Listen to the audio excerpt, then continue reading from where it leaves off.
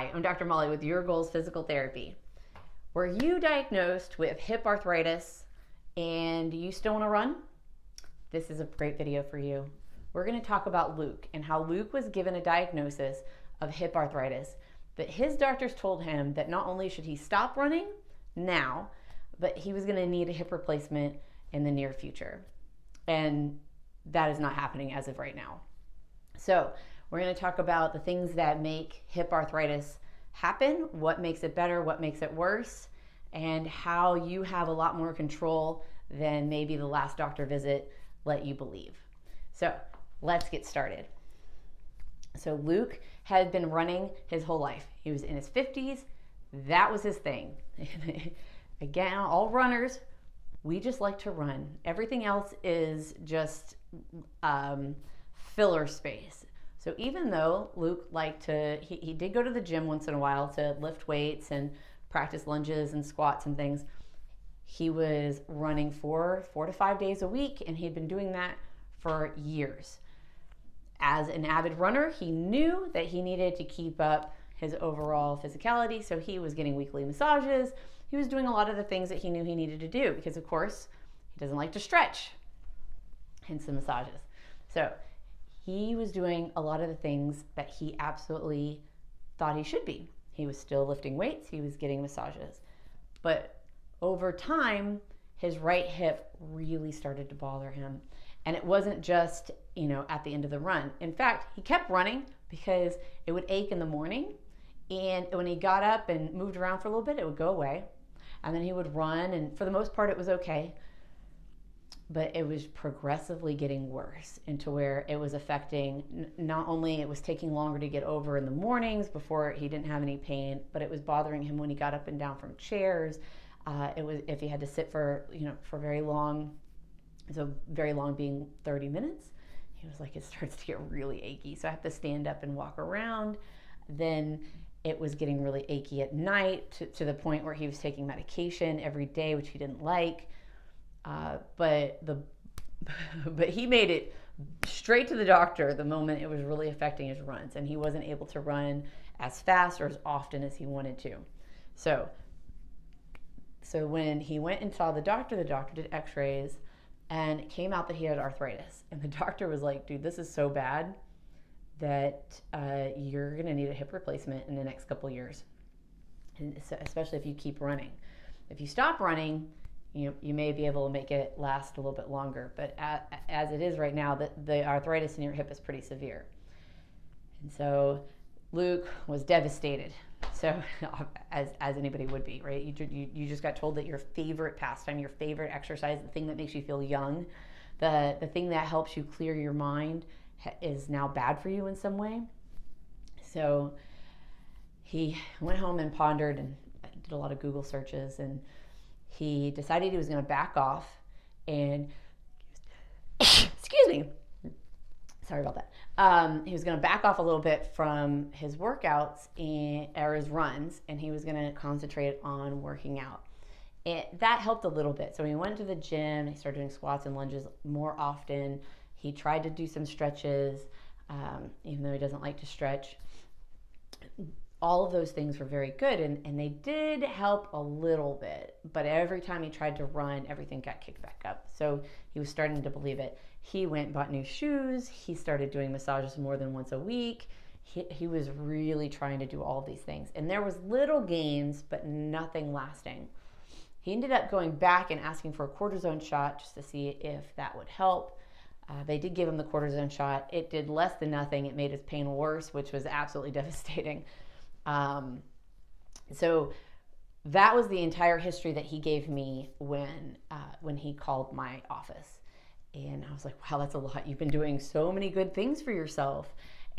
You really took initiative to figure out what the actual problem was. That's amazing. And it's good that you know what helps you and what doesn't. That's valuable information. And so when we came in, we were able to do the movement screen and see what was actually going on with his hip. Now, I don't mean this to make fun of all runners, or guys. His flexibility was horrible. And flexibility is so important. And this is what I explained to Luke.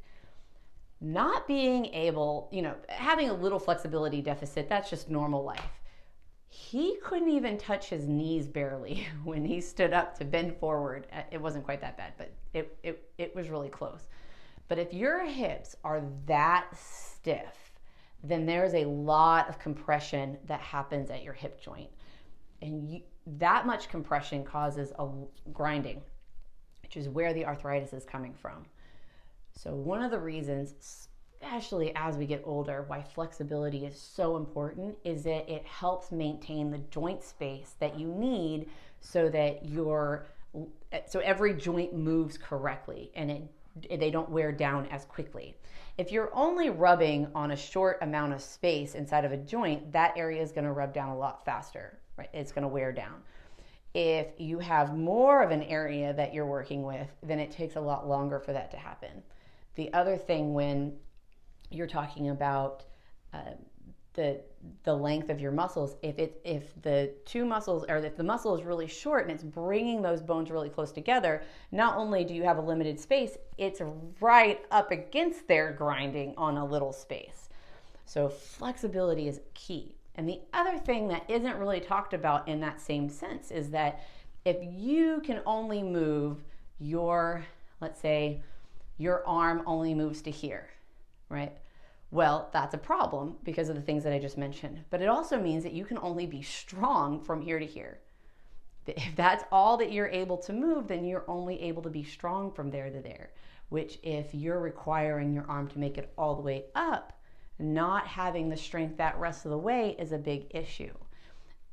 And so how that plays into running is when you are trying to lift your knee and then push the ground away, lift your knee and push the ground away.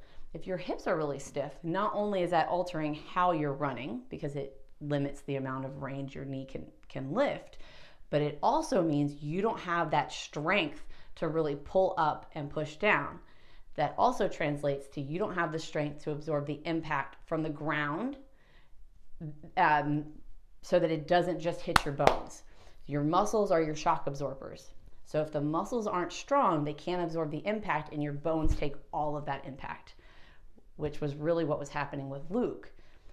So what we did is we worked on flexibility and increasing his strength through a whole range of motions.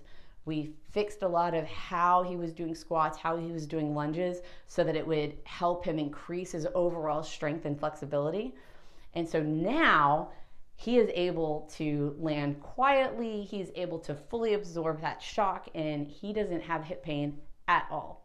Despite having x-rays and imaging that say that he has severe arthritis, he has no pain and he's back running his long 10Ks and running 4 days a week. And because of me, we got lectures here. He's added a regular routine of strength training and flexibility training so that he can keep all of this progress and he can keep running as long as he desires he wants to run. So if this is the type of care that you're looking for, if you're tired of being told that you're just too old or that joints are just not meant to enjoy running for long periods or at a certain age, then I have a few options to come and meet me and make sure that we're a good fit. The first one is a discovery visit. And that's where we get to sit down, talk about your goals, maybe a little bit of your health history, and see if I'm able to help you get to your desired goal, right? To make sure I'm the right fit for you.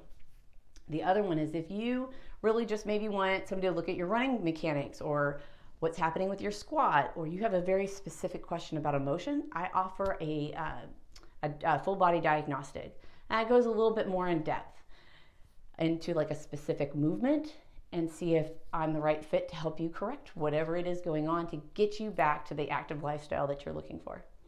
So I hope that this information helps you, and I hope you're having a wonderful day.